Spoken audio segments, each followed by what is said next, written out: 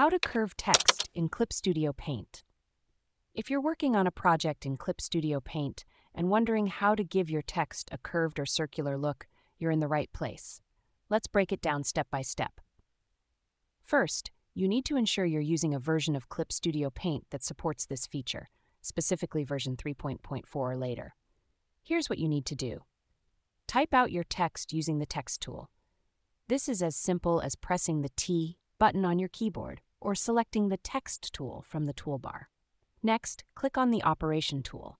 This tool allows you to manipulate your text in various ways. Under the tool property, you'll see an option for a circular text box. Tick this box to enable the curved text feature. Now you can adjust the radius and angle of the curve to get the desired shape. This is where you can customize how much your text curves and in which direction. For example, if you want your text to follow a circular path, you can set the radius and angle accordingly.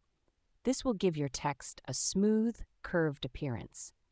If you're using an earlier version of Clip Studio Paint or find this method a bit tricky, there's another way to achieve curved text, although it's not as straightforward. You can rasterize your text layer by right-clicking on it and selecting Rasterize.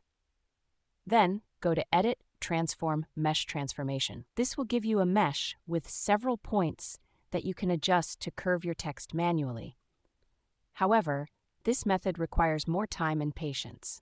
Alternatively, you can use another software like PowerPoint or Photopea to create the curved text and then import it into Clip Studio Paint.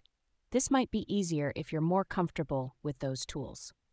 So, whether you're using the latest version of Clip Studio Paint or finding a workaround, curving your text is definitely possible and can add a nice touch to your designs.